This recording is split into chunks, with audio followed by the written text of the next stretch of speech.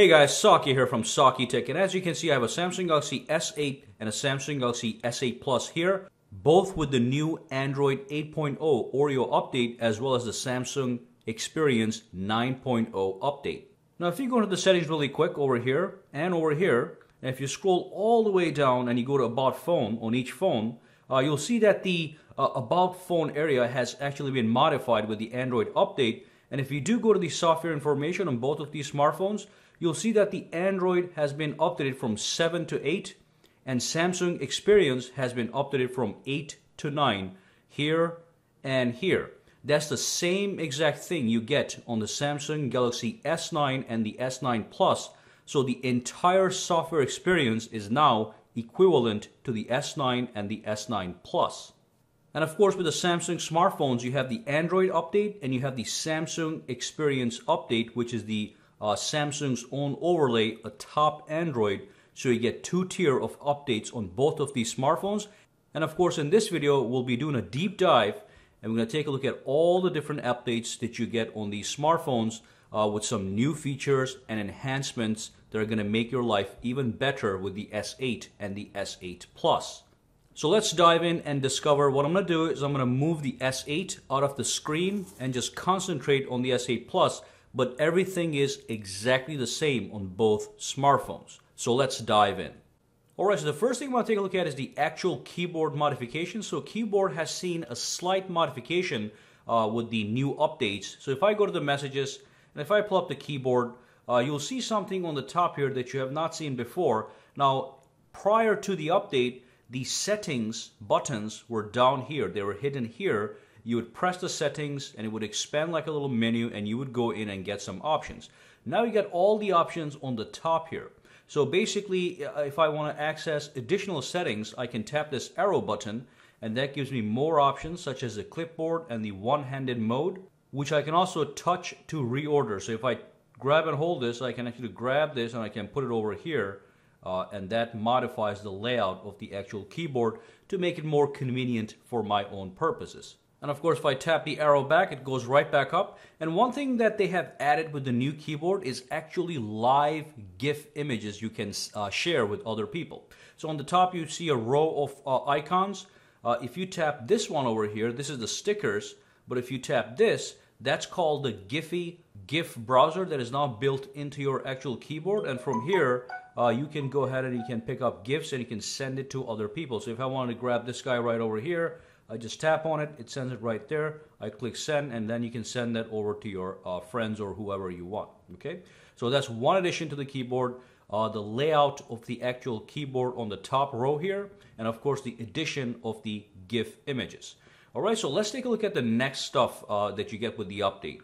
The next thing I want to talk about is called the app icon badges. Now, as you can see, I have sent myself a new text message, and on my text message application, you see a tiny red dot on the top right of the actual app. So this is called an app icon badge, and it's actually notifying me that I've got a new notification in this nice and clean way. And of course, there's an option you can actually customize. So if you press and hold on the screen, and before I go into the settings, I'll let you know really quickly that the wallpapers and themes buttons were actually one button on the phone prior to the update, but with the new Android Oreo update and the Samsung Experience update, you now have one button for wallpapers and one button for themes, and then you have widgets and home screen settings, and you have four icons at the bottom. Without the actual update, you only had three buttons. You had a wallpapers and themes button, a widgets button, and a home screen and settings button.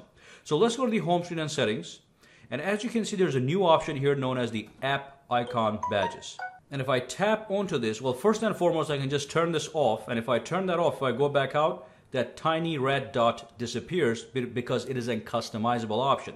But if I do go back inside here, go to the home screen settings and go actually enable this, I can go inside here and I have all these extra options, 1, 2, 3 options. So the first option is you can do show with number. If I tap this, the app icon badge actually turns from a circular red dot into a red dot with numbers in it. So if I go back out, now it says 1 in that little circle. If I had 2 text messages, it would say 2. So let me send myself one more text message. You can see the difference. So now, as you can see with the new text message, it says 2, notifying me that I have 2 new text messages. Now there's one more option you can play with in here, which is absolutely fantastic. If I go back into the settings over here, go to home screen settings, and if I go to app icon badges again, scroll all the way down, enable this show notifications option.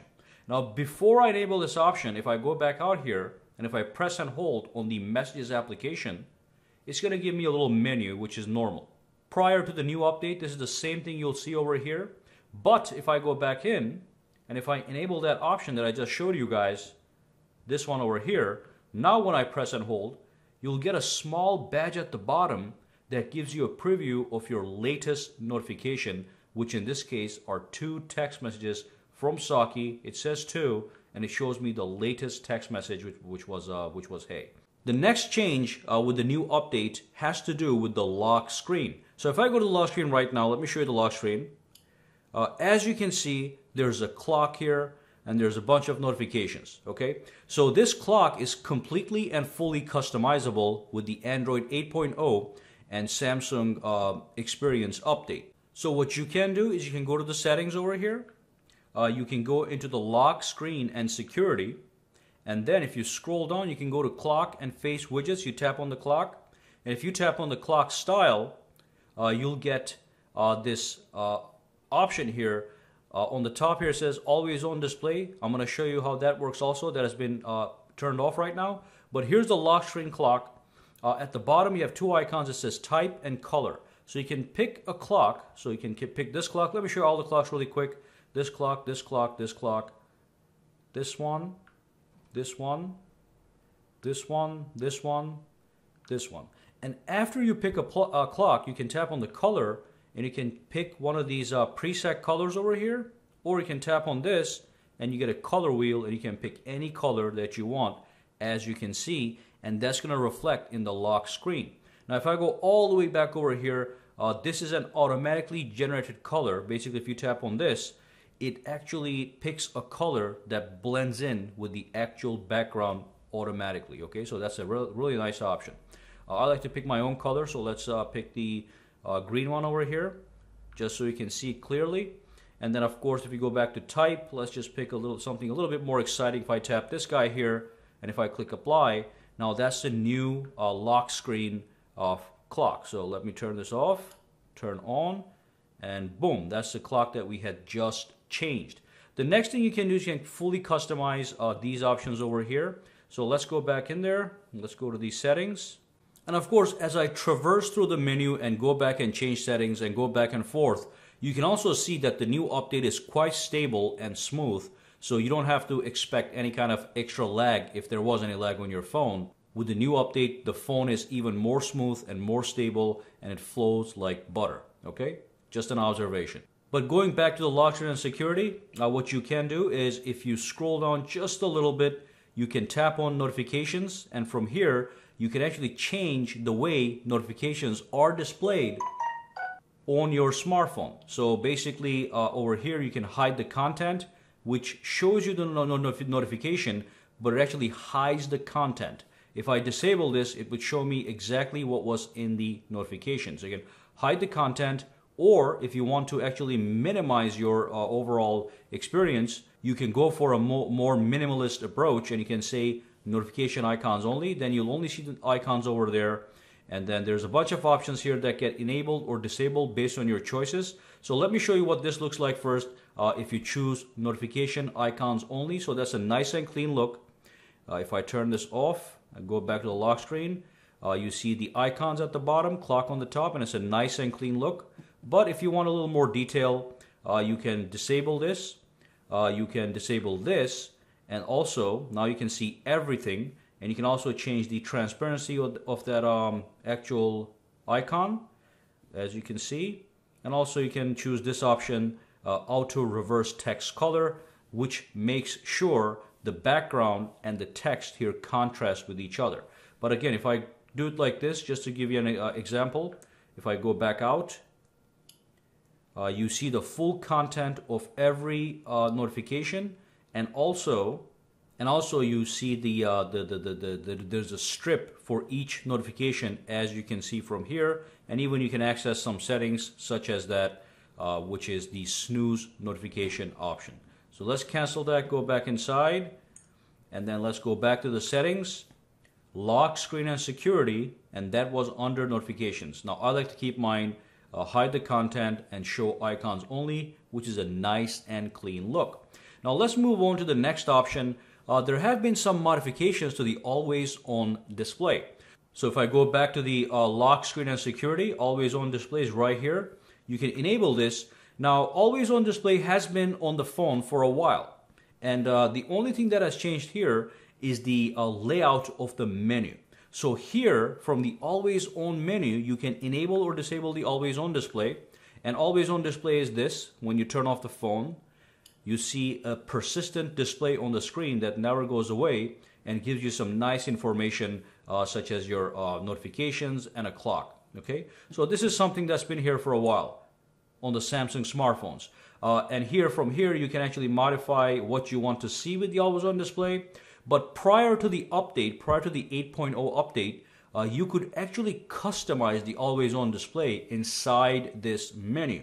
Now that has changed, they have moved it. So what you want to do is you want to go back out, and under lock screen and security, you want to scroll down to clock and face widgets. When you tap on it, you'll see that you can tap on the clock style, and now the always on display, because I turned it on, is enabled. So lock screen here, and that's the always on display. And at the bottom, you can pick the type of the always on display. As you can see, you have all these different types. Let me go through all of them here so you can see them. You got this guy, you have this one, and then you have so many of them actually. We'll skip all of them, but you get the idea. Okay, so you can also download ones from the actual themes and app store. I'll show you in a second. So basically, let's pick this one over here as the always on display. And what else you can do is you can tap on the color here. You can pick any color you want as usual. Okay, this is an option that's been there. Click apply, and then now you can customize your always on display from that specific menu. Now, as you can see, that's the new one right there. Again, always on display has always been in the phone, but now if you want to modify it, if you want to customize it, you go to the lock screen and security and clock and face widgets, and boom, it's right over here. Okay, and again, type and color modifications can be done here. If you want to download new always on displays, you tap and hold, you go to the theme store, and you go over here to AODs, and from here you can download even more always on displays, and they'll all get dumped into that menu that I just showed you. All right, let's move on to the next change. The next thing I want to talk about is the edge lighting. So let's go to the edge lighting menu, and let's go to the display over here, and let's scroll down a little bit, and you have the edge screen. If you tap it, you have the edge screen. Everybody knows the edge panels. There has been no change to the edge panels, but the edge lighting has been enhanced for the better. So again, enable that and go inside. And then obviously the edge lighting is the option where if somebody sends you a text message, if you get a call, if you get any notification from any app, the edge of the screen lights up in a really nice way, as you can see here. So what you can do is now you can customize that even further. So all you want to do is go to the edge lighting style, and then you have a bunch of options over here. You have the effect you can pick, which is you have the basic effect. Let me change the color so you can see it better. So let me pick yellow here so you can see it easily. And let me change the transparency. It's high. Okay, perfect. So let me just go back in there. So, okay, that's the effect that you get when you get a text message, a call, or a notification from any app that you choose. So you have a bunch of effects. You can do the basic, you can do the multicolor, you can do the glow effect. Okay, as you can see, I like that one myself. And you can do the glitter effect, which is this one here. And then after you pick an effect, let's just say we pick the glow effect, you can also go in and you can modify the color. So I can pick a green one, as you can see. I can do red, or I can even go over here to the wheel color, and I can pick any color that I want, such as green. Or I can tap this and it gets custom modified to the app color. So if the app is a green app, this is going to show up as a green notification.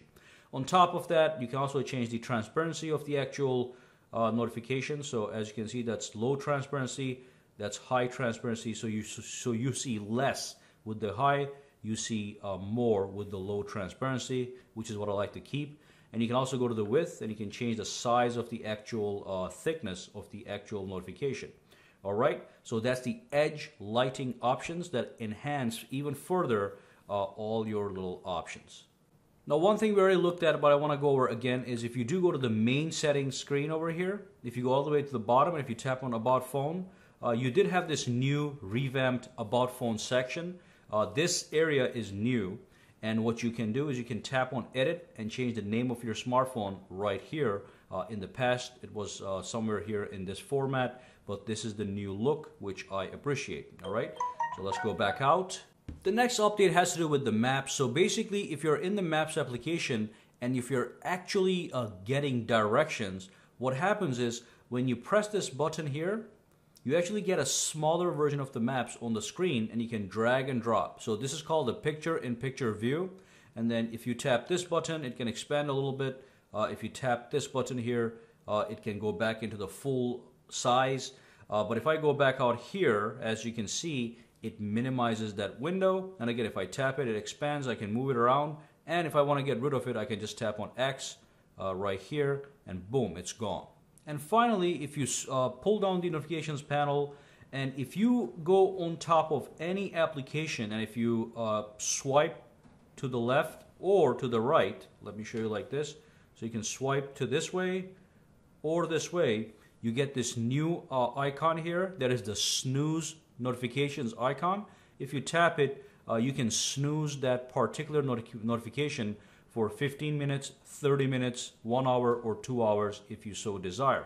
So if I pick 15 minutes or 30 minutes and I click save, that notification will disappear, but it's going to re-show in 30 minutes. Alright, so that's basically everything that I wanted to take a look at in this video. If I did miss something, which I'm sure I did, I want you guys to drop a comment down below so other people can see as well and you can have a discussion. And of course, I'm working on a next video where I'm going to actually go over all the little details that I missed. But these were most of the major details that you should be concerned about. And as you see, we have looked at them in depth. So again, it's a fantastic update. It basically makes your phone exactly like the Samsung Galaxy S9 and the S9 Plus from a software perspective. It adds all these new features and also adds performance and stability to the phone. As you saw, as I was going back and forth, there was not a single time that the phone actually lagged. And this is a phone that I have had for almost an entire year, and I haven't never resetted the phone. It's got all the apps that I use on a daily basis, and as you can see, it's working just fine after a year, contrary to what many people say. Alright, so make sure to subscribe to SAKITECH, give this video a thumbs up, and of course, make sure to follow me on Twitter, Instagram, and Facebook for the latest updates at SAKITECH Online. Guys, have a fantastic day, and like I said, drop any comments, questions, or concerns down below. Alright, have a great day.